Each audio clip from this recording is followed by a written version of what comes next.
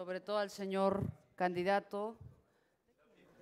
Yo soy Rossana Fuentes-Berain, trabajo en el Grupo Expansión. Muy bienvenidos todos.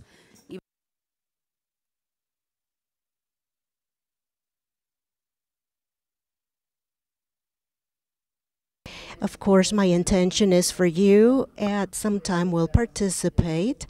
I see friends here, acquaintances, and it would be responsible for me and not to allow you to at least ask a few questions. And here we have the Panamanian press today. They are covering the electoral process in their country. I welcome my colleagues, friends in Panama. I have had the privilege of coming to this beautiful country several times during electoral times, and it's a privilege and honor as a Mexican journalist to participate in these exercises, which shall be the same for the three candidates. Juan Carlos, if it's okay with you, may I start? I would like, as I mentioned, for you to talk to us a little about how you got started in politics, about your background. Your career path has been as an environmentalist with NGOs, and today we would like, well, they say that you are disputing the first place with the so-called official candidate, ruling party candidate. Good morning, all. Thank you for being here. We have agreed to this format so it's simpler, more user-friendly, more informal, more so than a presentation or formal presentation would be. I'd like to start by saying that I'm very grateful for all of you to having allowed us to take some of your time. I would like to share my thoughts on the future of Panama, which is bright. I would like to thank my staff that's here with me this morning. I begin with Nito Cortizo, who will be the chief of my social cabinet in my new government as of July 1st, God willing, and Samuel Luis Navarro, my cousin and great friend, who is also with me, supporting me, helping me, and he shall continue to do so in the government. Also, before addressing the question, I would like to tell you that I will try to be brief in my answers so that we can answer as many questions from you as possible to deal with the issues that you're interested in. I studied geography. I remember when I told my father back then, "Father, I've decided to study geography," and he said, "Perfect. 4 years in one of the most expensive universities in the world to study geography. I'm sure that'll really help us with our businesses." The truth is that I've been lucky. Actually, he became the first person to support me, to help me find my path, and that's what I did in Dartmouth. I finished my bachelor's degree there. I studied geography and government. My last year, I began a program that Dartmouth offered called Senior Fellows, where you would just write on a particular issue that interested you. And I began to write a book that I never published. A book about parks? No. A book on the systematic geography of Panama. And I was able to traverse my country, to journey through it. I crossed from one ocean to the other, following the path of Vasco Núñez de Balboa. And I returned to my roots, because when I was a child, I learned to love nature in my home. And when I undertook this journey from the Atlantic, the Caribbean, we began this journey at a point in the Caribbean where the Alatiwa River, in the Kuna language, where it opens up to the Caribbean Sea. In that location, the Spanish, who were dreadful geographers and worse linguists, they founded ACLA, which is what they thought the Kunas meant when they spoke of Ayla. So we crossed from ACLA, which was the first village, European village. We crossed the jungle by foot, And we actually crossed the mountain range. We did that twice because one time we made a mistake. We tried to traverse the San Blas mountain range. It took us about 10 days through the jungle, and this actually reinforced my passion for the environment. And your political journey, when does it start? To me, there's no difference between what I did in Ancon, which was to protect my country's biodiversity, this organization that I founded with business and academic leaders. Dr. Ira Rubinov helped me. He was the Smithsonian Tropical Research Institute director back then, and Mr. Gabriel Luis Galindo, Samuel's father, businessman, diplomat, ambassador, well-known in Panama, important business leaders, and in a short time we built this foundation into a force for nature. And starting then, we turned Panama's national parks into true shelters. With park rangers we trained. And sometimes we hired them or we provided the money for the state so that Renare, which was later the National Environment Authority, could hire them. And we tried to turn the parks we had into true parks. We created half the parks existing in Panama today, including Coiba National Park, which is a system of islands, coral reefs, which are the most important on the Pacific side. The Bahía de Damas coral reef is there, probably the most important one in the Pacific, about 200 hectares. And it is the largest in the Mesoamerican Pacific with its own native species. I know I'm diverting a bit. And how are you going to make this economically feasible? Because Panama's theme is tourism and economy. Well, when I finished studying geography, I studied public administration at JFK School of Government. And when I graduated, I came here and founded Ancon. And my father told me then, so now, after 6 years in these schools, you are going to establish an NGO, and will you explain that to me for the environment, for ecology? And I told my father, this is what I want to do.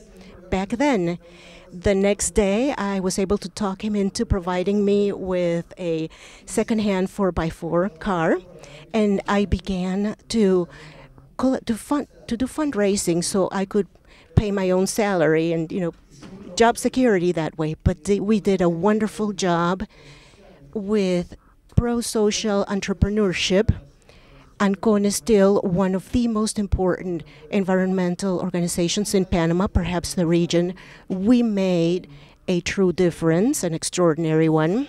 Not only what we did physically on the field, but also in the minds, the conscience of Panamanians.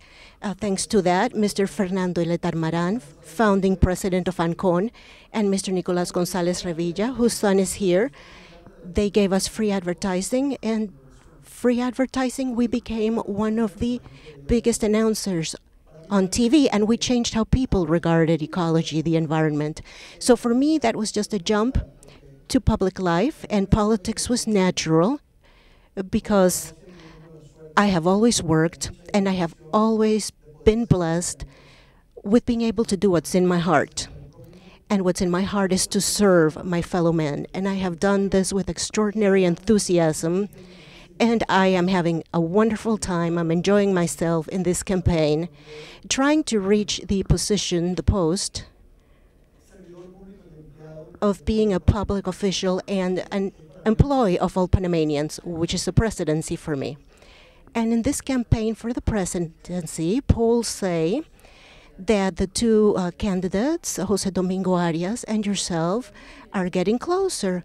But there's also another Juan Carlos Varela getting closer. It seems to be a struggle between three.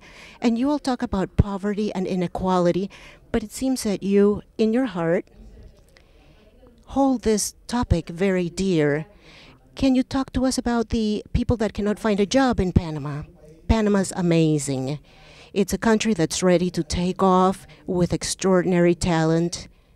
It's a country with fantastic biodiversity, forests, rivers, and the Peruvian environment minister is here. He's a great friend. He is here. Our wealth is our people, more so than the wealth of our soil, our land.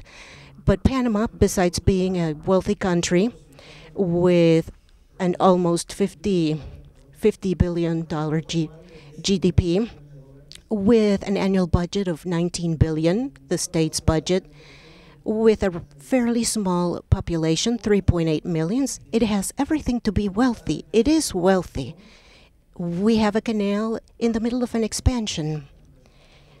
And we won't speak about the Spanish company that's building it, but we will talk about the costs. We will finish it. We'll talk about that later. But it's a wealthy country full of poor people. About 28% of Panamanians live in poverty or extreme poverty. 90% of those are Afro-Panamanians in remote areas, such as the coastal areas of Colón, Darien, Bocas del Toro. I know these areas very well because of my work. Or they live in the indigenous reservations. And I know those indigenous reservations very well. I was baptized in Ambara, one of our native peoples. I know the other very well. It's about 340,000 Panamanians who live in these conditions of poverty. Our goal is zero hunger in 2019, extreme poverty, 0% in 2019. How will we accomplish this? Not only through an educational revolution, which is one of the pillars of our government, and we consulted, we did not impose. Nito Cortizo led this process. Besides educating for future generations, the short and long term, we will create a ministry for the social development of indigenous peoples so that as of the first day of government, for the first time ever, a Panamanian indigenous person shall sit to my right at the cabinet. For the first time, they shall have voice, resources, to have the basic things in life. They are not asking, they're asking for what's fair, and they shall receive much more. They shall receive paved roads, drinking water, electric power, health centers, schools, the basic things to have a decent lifestyle. And we will also support them so they can have a better yields for their agricultural crops, leading towards sustainable development. We will respect nature and traditional culture. We spoke about education, economy. I'd like to hear more. In geopolitics, one more thing. Indigenous peoples in Panama are in my heart. That's all I want to say. And this issue of geopolitics, which at the end of the day is a topic that reminds us and unites us as Latin Americans, not only you have problems with inequality and Gini index factors that we shouldn't have. The second worst one in Latin America is ours besides Brazil, and that's unacceptable. But let us talk about another country that has arrived in another way to fight against poverty. But it seems to be at a crossroads, to say the least. Unclear situation, it's Venezuela. Panama has officially stated in favor of certain of the movements that are fighting against President Maduro, who today, by the way, has an article in the New York Times. Where will your government stand on this specific issue? I think Venezuela is only one of several geopolitical issues. But let's be clear, I'm a Democrat. I believe in freedom. I believe that in these times, these are the times of freedom, of democracy. I think that anybody who swims against that current is condemned to fail.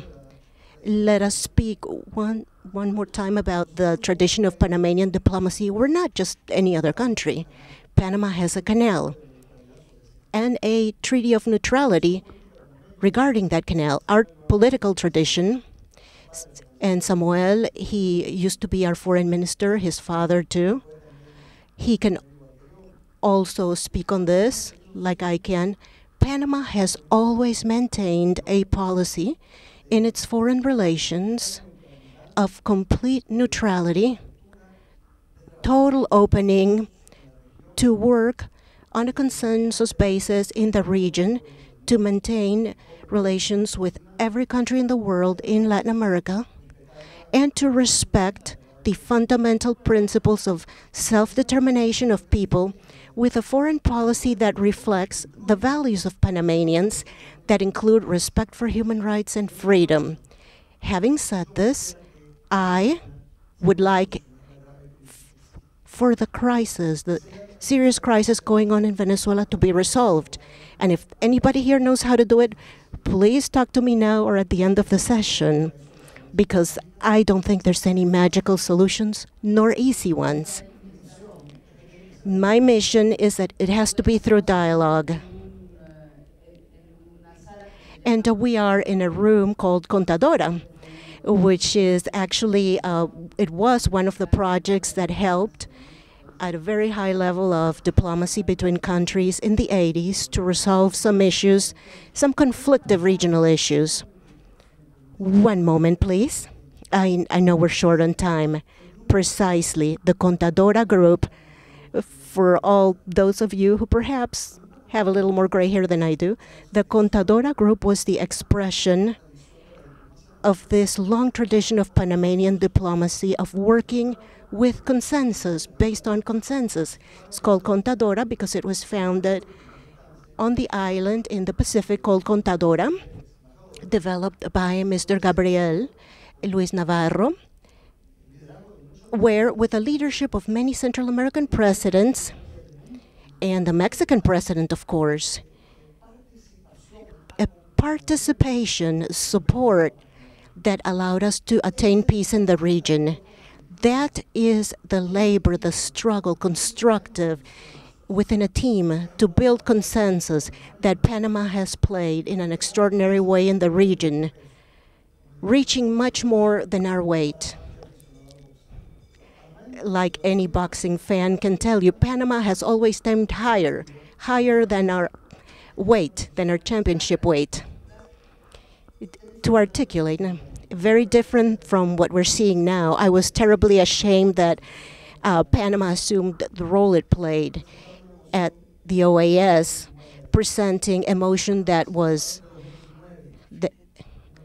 defeated. I was in favor, and I will do everything in my power to support a peaceful solution to this terrible conflict in Venezuela, which pains us all because we cannot allow this to go on. It can't be happening, but we have to support each other as a team to resolve this, looking for the solution through dialogue, not isolating them, not acting just as a third-rate messenger. We need to act as a team like we have done it in Panama before, and that will be our foreign policy, to go back to that teamwork trend where we work based on consensus and where our adversaries can come and discuss issues. Candidate, let me allow the public to start participating. We have very few time. I'll ask you to please turn on the lights. There are two people that approached us. I would like for my colleague from Reuters to ask you a few questions to see if you can talk a little bit about the economy and how you're going to double the trade in the canal.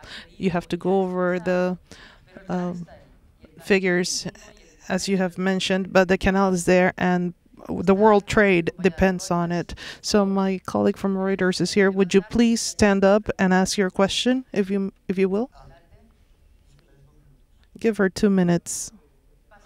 We'll go on to the next one. Nicaragua is here. Somebody from a fund that lives in Houston. He's from Nicaragua, and he's going to talk a little bit about one of the most important neighbors, where it's a pleasure. We have a lot of friends in common in Nicaragua, and from Central America, we are always on the lookout to see what would be your vision in terms of external policy, especially towards Central America. We know that Panama has had significant historical roles. Right now, we see there is a very important role. How do you envision the integration of Panama in Central America?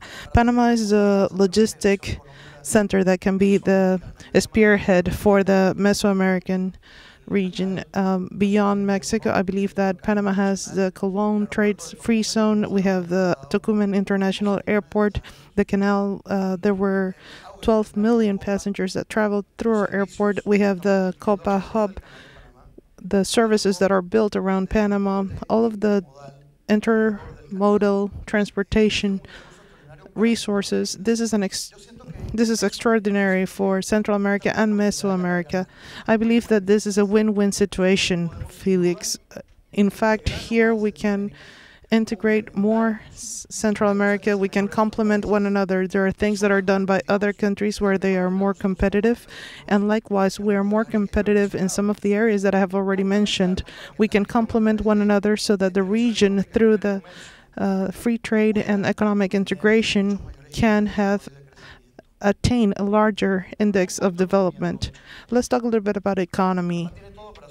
Panama has everything for its development. We have sustained growth in terms of development over 10 years. We've had it for over 10 years. Look at the statistics. Panama has grown.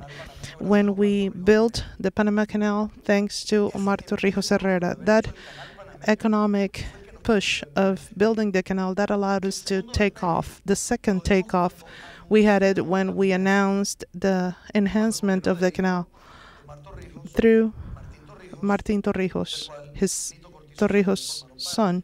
Nito Cortizo was a part of that.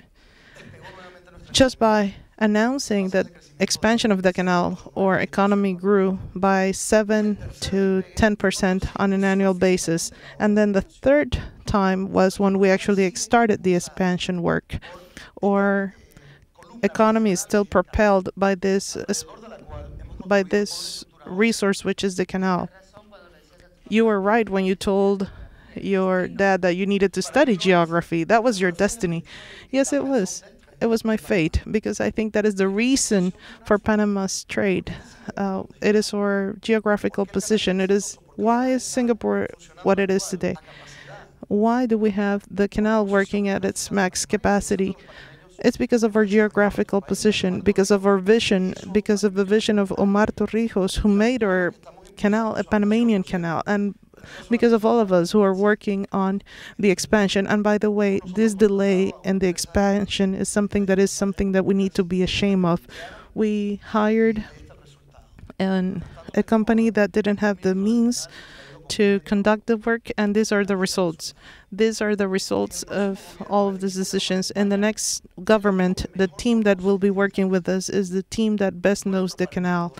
And our party, our political force, will be ruling with the best. The team that we're putting together and that it's already in place is the one that knows this work the best, that knows the expansion the best, that knows the canal. Our priority one would be to finish the expansion of the canal with the highest quality standards. That would be priority one. The second priority would be that by complying with the highest standards, we finish this the fastest possible. And the third priority would be that it should be done within budget as much as possible. This year, on August the 15th, the canal will have 100 years since it started. Back in the day, the Panama Canal was working under budget. Let's give the floor to Colonel. It's a friend that has been with us on two previous occasions. He works with the McClarty firm. Steve, please. Mr. Candidate, thank you for being here. Thank you for joining us. There has been a lot of criticism based from the international sector based on the lack of parity in Panama in spite of the economic growth. What do you ensure in terms of the performance of a government under your control for that particular topic? The first thing that I can say is that I want to talk for 5 minutes of the record, 5 seconds of the record. We have a corrupt president. Now, on the record, I'm sure that you won't tell anyone about this. Yes, imagine this is of the record in this environment and being recorded. Yeah. The countries are no longer growing if they do not have transparency and solid justice systems. The Panamanian economic model, the current one is already finished. We are being ruled by the reincarnation of Somoza Garcia. This is not leading us into the future. That is the past. Now, in order to grow, we need to build on a totally independent judicial branch. This will imply that we need to make changes to the Constitution. If need be, we will do it. And that requires the social consensus within our country. But do not have any doubt that we will do that. We will build an independent judicial branch. We will name a prosecutor on December of this year that will be completely independent, so that based on forensic audits of the current government or previous governments, we will not pay a single cent out of the Panamanian pockets for projects like the one for Fuentes-Berain that had obviously a lot of corruption elements in it, or any other projects that did not meet the technical standards for which they were hired. We will also ensure that the new Supreme Court will be constituted of judges that have very high moral values and capabilities. That is the condition for me and for my team. That is one of our pillars of our government plan. Just like education, that is what will ensure for economic growth and foreign investment to continue to come to Panama. And in addition to that, we will create a transparency program that will be historical, that will provide complete transparency for all of our government institutions. I believe that this is the great trend in our times, to live in a country that is completely democratic, that is completely transparent, that is completely free, where there's media that is completely free. For me, this is not something that I'm aspiring to. This is something that is essential. It's part of our DNA, especially in the particular case of Panama. So, Steve, you can be sure that there will be a climate adequate for investment that will be ensured by a good justice system. Justice will be timely. The processes will have to be conducted in a timely manner, and we need to make sure that the justice system will be able to tackle all of the issues within the proper time frame. We need to have a completely renewed system, a controller's office, a controller that is completely independent, that will have an impeccable resume. These are the times that are coming to us, times of complete freedom, of complete transparency, of complete legal security. Because obviously our judicial branch, it's affecting not just the investors, but also many other entities. We have a lot of people in prison that are waiting for trial. Here in Panama, somebody can wait for trial while being in jail for 5 to 8 years, and then they'll be declared not guilty. So obviously this is a violation of human rights, and this cannot continue. I feel that transparency, as Justice Brandeis said, sunshine is the best medicine. The transparency, sunlight, when you open the window and feel the breeze, when you get the information, when the media has all of this public information, so that we will not allow for what has happened during this government to happen ever again. We see that the president and the vice president purchased newspapers and a TV station while being in office, and they're paying for their advertisement with money from the government. in the next government there should be a clear separation between the officials in post and the media. We know that the press has the obligation of transmitting information clearly with transparency, and we know that that will reflect upon our country. Thank you very much, Mr. Candidate.